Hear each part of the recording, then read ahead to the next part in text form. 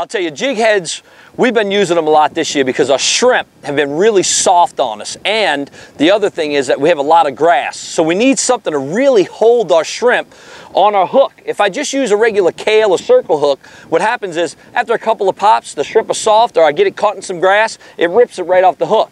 When I have the ability to put a shrimp on a jig head, I thread more of the meat. It gets a lot more of the shrimp on the jig head to where it doesn't peel off as easy when I'm out there fishing, especially popping the cork. Because this year we got a little bit of wind, the water's been really dirty. You gotta pop that cork and make a lot of noise to catch those fish. All right, let's see. All right, get that shrimp out of my live well. Now just using a regular 1/4 ounce jig head, the proper way, okay, and this is the key. You've gotta put that hook right in the tail. You can't come up further. You have to be right in the tail because there's a hard part there that holds the hook.